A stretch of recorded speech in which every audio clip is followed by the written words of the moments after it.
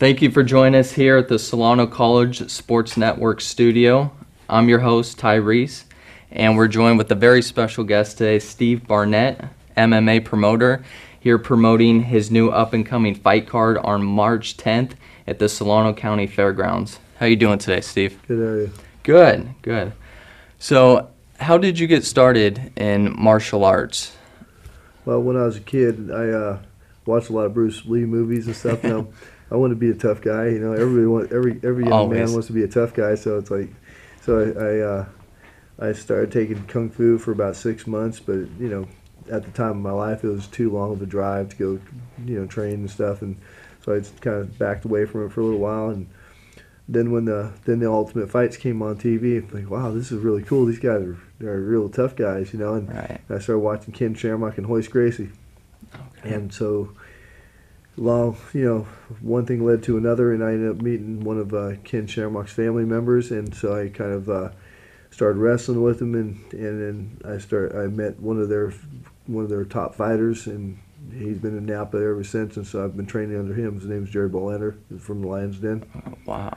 Yeah. Very awesome. That must have been a wild experience meeting some of those fighters. Yeah, I've met a lot of the originals. Okay. And I guess to kind of piggyback on that question, as an up-and-coming fighter, or even today, were some of those guys that you really inspired you to become a fighter? Was Ken Shamrock and Hoist Gracie, or was there any other specific guys you really looked up to?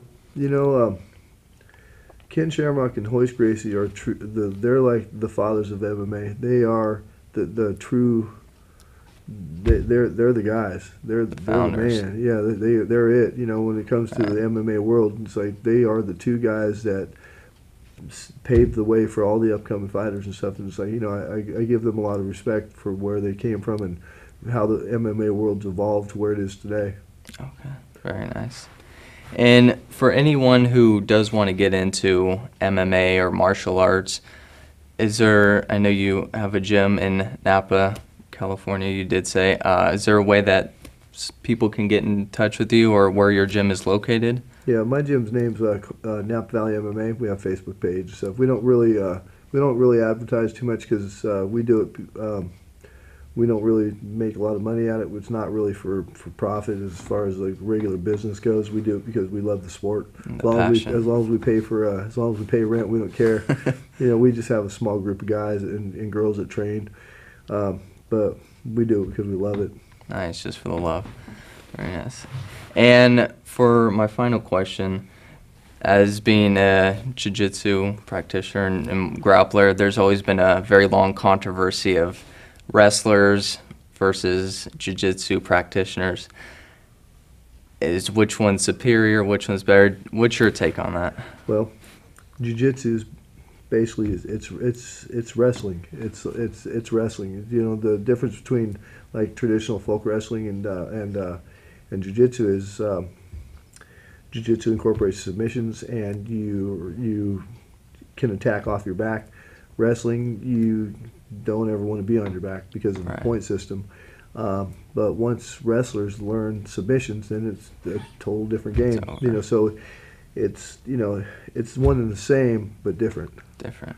Okay. Yeah. They're both great sports. There's a lot of greatness in it. Everything I do is based off wrestling. Okay. It's called submission wrestling. So it's all great.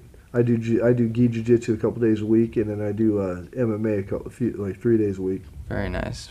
Good. Important to have a well-balanced background of everything. Yeah. Well, that's going to be it for us today. Again, our host, Steve Barnett, thank you for joining us.